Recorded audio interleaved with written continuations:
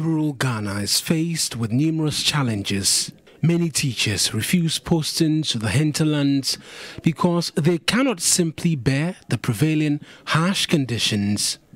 When they just come and see the nature of the school and the environment, they don't always want to come. It's not their fault. They also try.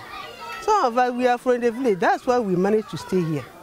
Lawanya, in the Wa East district of the Upper East region, is one of the hard-to-reach communities.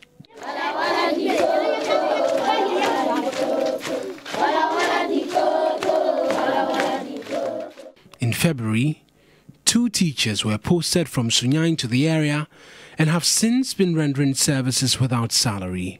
The current economic situation in the country has worsened their plight. For some of us, we are lucky our parents are alive. Me like this, my mother is alive and she's a tailor, so sometimes she gets some support for me. But I've been having conversation with most of my friends who are also passing through the same ordeal. And how they are getting to survive, I dare not speak about it on camera. In the absence of teaching and learning materials, teachers use money received as gift from benevolent individuals to buy data for internet on their phones to conduct research. They say we should instruct. We can't instruct now. We are still using the book knowledge. We are still writing on the board because it's the materials that the children will handle.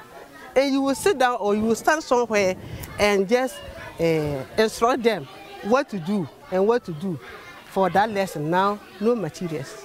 Now, when we want to teach, we use our phones to find out information before we can teach.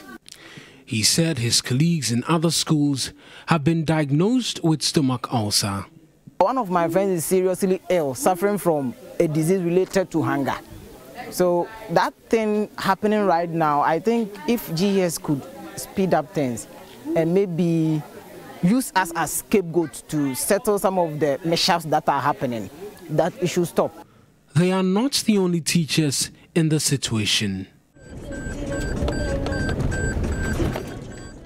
At Mao, also in the Laura district, another teacher, Michael Chaba, he was posted from Sege in the Greater Accra region to the community the same time as Amayao and his colleagues. Without any relative, Michael's survival in the community is hinged on the benevolence of farmers who give him some farm produce.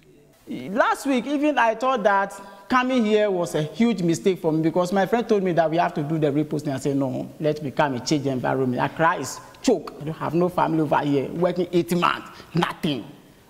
Kobo, how will you survive? Hunger is killing him slowly.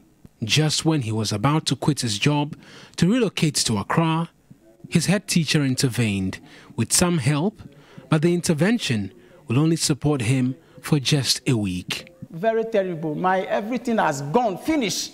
It's the master who gave me money. This I can show you the money.